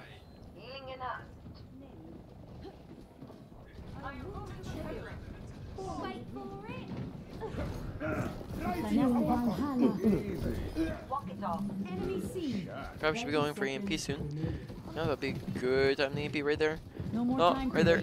Yep. There you go. But notice that because we waited so long to go for EMP, like so here, let's see, is our team ready to go for EMP? Yeah, I mean for the most part, everyone's around, right? You have your ball and your Zarya and these guys. For some reason, Anna's all the way over here. But notice that because we took a little long to go for the EMP, we also that also means that Anna died in that meantime. But I mean, Anna probably would have died anyways, seeing how far back she is. I just didn't have that information like when. Because we weren't looking at her. We don't have a health currently. We don't have a translocator set up, and then that gets us down to like 1 HP there when we don't have a translocator.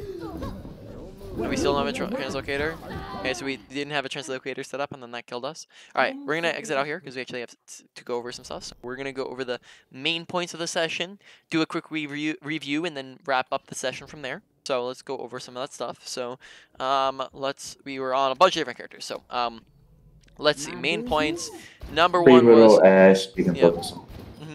Widow Ashe, we can focus on. Yeah, I mean like I was just saying that. But in any case, main point was awareness. That was the big number one thing. Though in the second round, positioning did go up. Okay, so yeah, probably say number one was awareness, right? Paying attention to what's going on around us, what's happening, right? What's our health at, right? Just going through a couple things. What's our health at? Where's our team at? Where's the enemy team at, right? What's everyone up to? Paying attention to our audio cues and audio awareness and listening for footsteps and gunshots.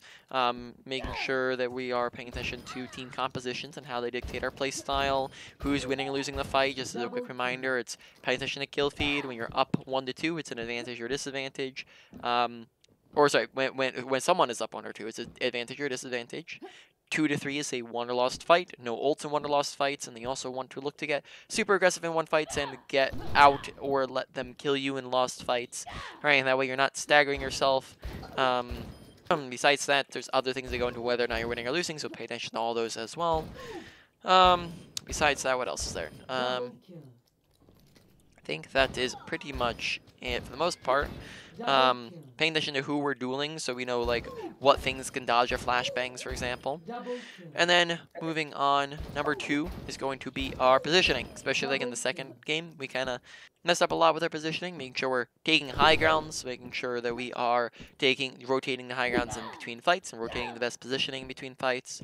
Making sure that we are not positioning out in the open. Good positioning is the usage of cover. Bad positioning is the absence of cover.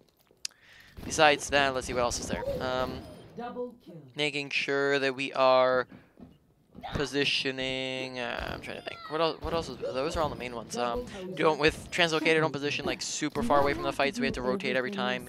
Don't do long rotations in the middle of fights so that we can actually, participate in the fight, right?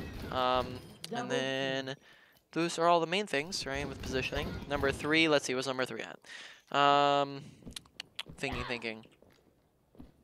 So, ultimate usage seemed to get a lot better after the initial bobs. So probably say ability usage came over ultimate usage, but then mechanics. Probably say mechanics came as a number 3. Mechanics is number 3, so paying attention to crosshair placement, keeping our crosshair head level and aiming where we know people are going to be. Making sure we're just focusing on our shots. Make sure we're not flicking unnecessarily, like we're not going, with every shot we're flicking, and maybe upping our sensitivity so we can make turns accurately. Making sure that we're reloading every time we get the chance, and then not reloading when we could be shooting at people. And then also target priority, shooting at the supports and DPS, not at tanks unless they're out of position, low, or the only thing we can shoot at, right? Moving on comes ability usage. Ability usage on Ashe, nothing really with Coach Gun. Dynamite, make sure we're just going for it as often as possible, and then on top of that, making sure that when we are going for dynamites that we're not standing still for like 3 seconds straight, right, and letting people shoot at us, right? On top of that, let's see, what else is there? On McCree, making sure that we are rolling when needed, right, when we're using for mobility, to reload, to dodge abilities, and then also flashbang, we missed a ton, right? Like out of all our flashbang usages, I'd probably say we like actually got a kill out of it, like probably like 3 out of 10 times we used it, because we would miss a ton of them, and then sometimes even when we hit them, we wouldn't do anything with it, right? So we want to make sure we're doing more with our flashbangs, right? Especially. Reaper, making sure that we are wraithing and not like letting people chew it. Like, you know, there are times where like we just ran at somebody and then died, to make sure we're not getting aggressive when we don't have wraith, and then not accidentally teleporting like right in front of us, right? And then moving on, Sombra, make sure that we are using our cloak more often, right? Your basic combo on Sombra is going to be, you're going to find a high ground, a place that's near your team.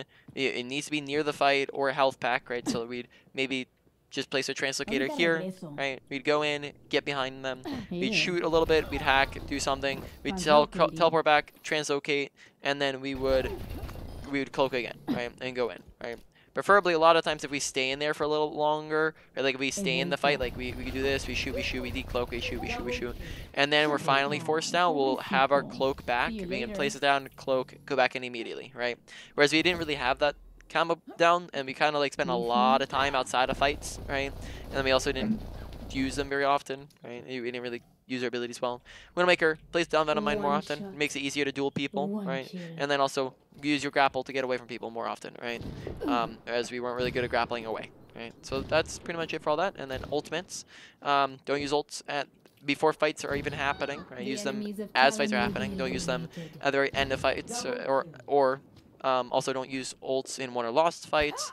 And then besides that, tiny other things in ults like High Noon, make sure not holding on to it for too long. Like we're when we have an opportunity, we're going for it, unless we think we can get a bigger one by holding on to it, right? So if every single person was out in this big wide open area and they're all behind a shield, you might want to hold it longer, because then you can get more out of it. Whereas if they're all near cover, you might want to go with what you got, right? Because otherwise they're gonna give them more time to shoot at you and more time to get away from you, right? And then besides that, that is pretty much it. You got any questions about anything that we've talked about? No. All right, so then I'm gonna stop the recording.